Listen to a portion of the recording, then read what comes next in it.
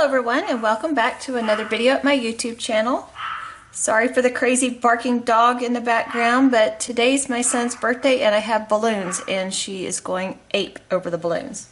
Anyway, so today I wanted to do a quick tip on shaker cards and your Cricut. So in Fun Foam. So what I did was, and I'm doing a flower design, obviously. So I just searched Cricut Access for the flower that I wanted, the shape, and I set my card size, and I cut my flower out of it, and then I took Fun Foam and with my Cricut and I cut the same pattern out. And I've did it out of 2 pieces of Fun Foam. So what I'll do is just, now I'll just glue those together and I can fill in here with my sequins and everything to create my shaker bits. Okay, now that I have my Fun Foam on here, I'm going to get started with the rest of the front of my card. I cut out this happy birthday from Cricut. I just again searched Cricut Access and I found this and cut it out, just some black cardstock, and then this foil flower paper was in a pack that I just found at Michael's. Very pretty little pack. So I just want to get these glued together. Alright, got those glued together. I'll bring my card base back in. And the next thing I want to do is, these are the cutout bits from the flower. And this didn't originally have a hole in it, but I just sliced a circle into it because I didn't want to cover up too much of the window. So I'm going to just get this glued in here. Okay, now I'm going to get the happy birthday put on. And I also made these little butterflies. This foil dot pattern came out of the same paper pack. And I just searched again on Cricut Access for butterflies and found this one that I like. And I did accidentally rip the little dot off of the little black dot off of one of the antennas, but I have a fix for that.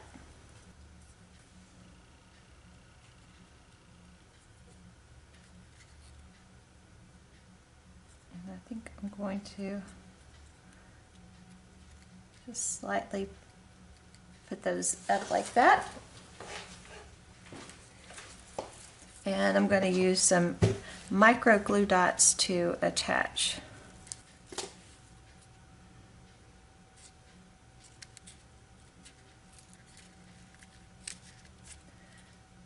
Well, I am going to handle over this, so I'm not going to worry about that hanging over the edge. Okay. Alright, so that is our card front. So now let's bring in our card base and we're going to decorate the inside. And this is a 5x7 card when folded. And I think I'm going to use this hybrid watermelon. This looks pretty. Hybrid watermelon from Simon Says.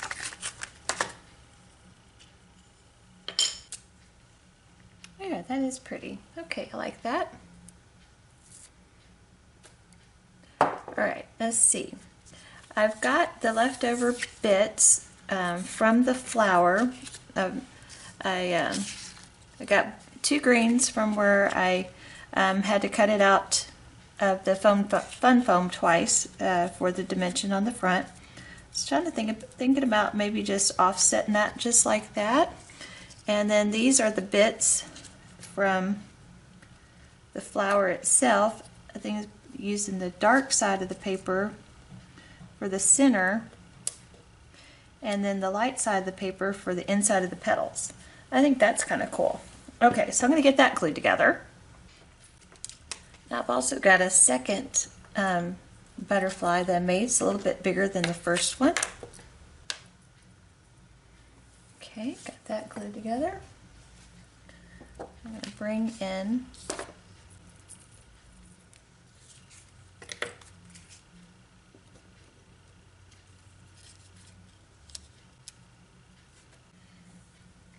I'm going to take this watermelon ink and go around the edge.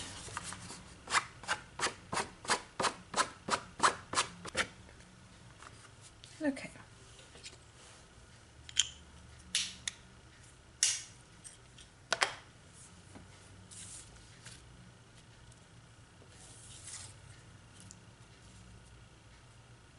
All right, I'm going to get these glued down.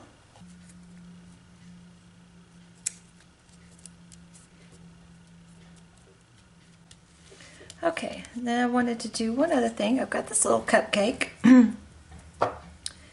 and I just want to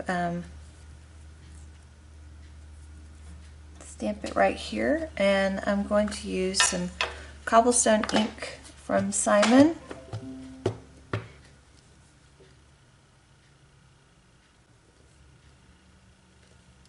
Just like that.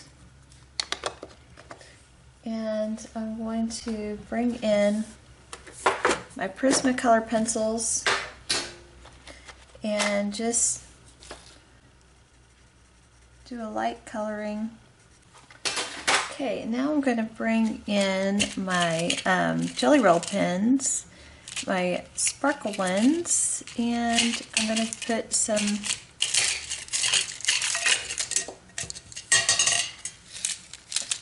turn them upside down so I can see which ones are the sparkle ones. The sparkle ones are the ones with the clear caps. The glaze ones are the ones with the solid caps. I'm going to need the glaze to work on that antenna, the brown.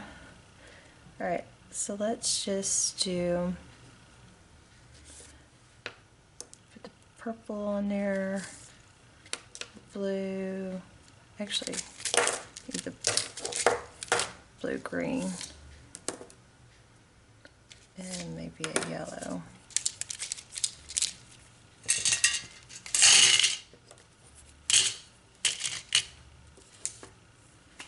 Now I'm just going to go over these little dots that are already here. There we go. Let's bring back in our card front, and just going to go over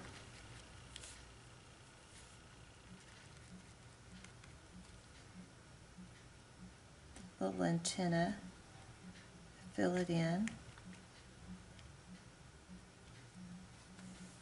Gives it a little dimension. Set that aside, let it dry. I'm going to come over here and I'm going to color in this one. It gives it a little dimension and a little gloss.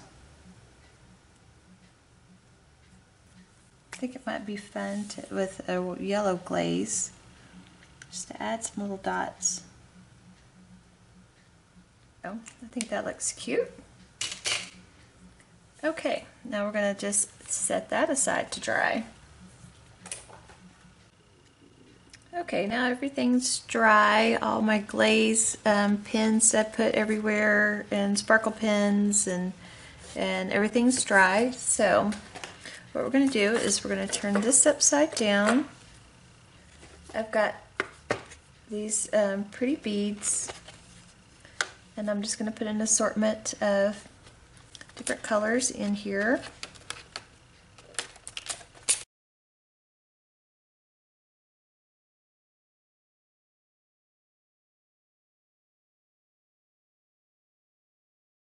Okay, I think that'll shake around pretty good.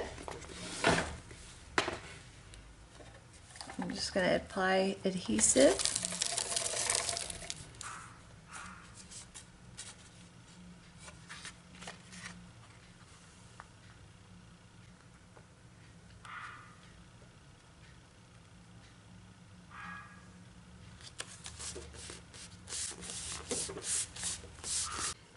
Okay, I had some issues with my foam and adhesive, and I don't know why I didn't cut it in half so I could run it through my Xyron sticker maker.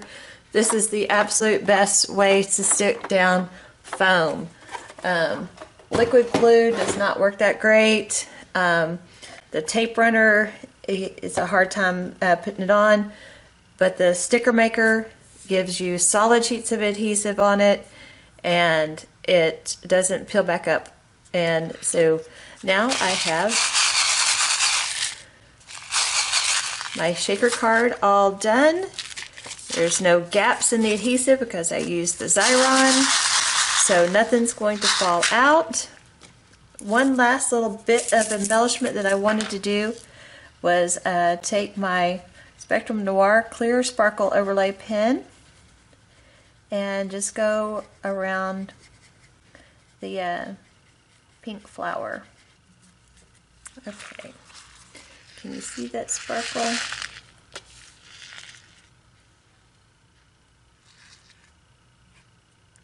You can when it catches in the light for a little bit. Let's see if I'm going to add any sparkle to the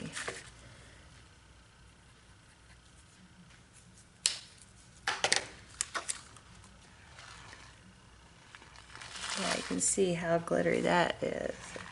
So I squeezed it and got a lot of extra out. I think I'm going to add some drops too.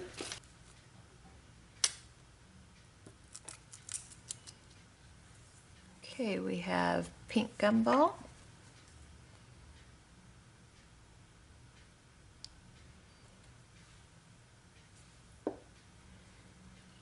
And we're going to do Caribbean Coast.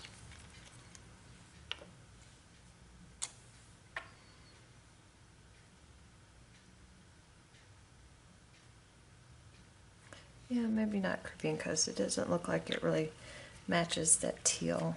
I thought it was a little more teal than that. And we're going to do Electric Lime.